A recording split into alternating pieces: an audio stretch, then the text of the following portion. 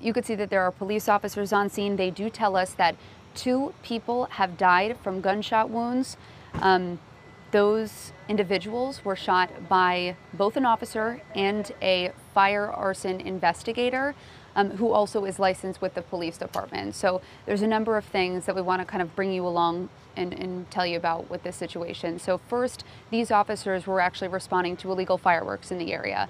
They ended up getting diverted to a call of an altercation between 2 males who were both armed. They then fired shots after that altercation escalated, and of course, one man died on the scene. The other was taken to the hospital where they were pronounced dead. But there was a third male that also was discovered to have gunshot wounds on that scene, and there was also a female on scene who had gunshot wounds. They were both taken to the hospital as well. There's a lot that we're combing through. I just got this information within the last 10 minutes or so, so I'm still trying to comb through all of it.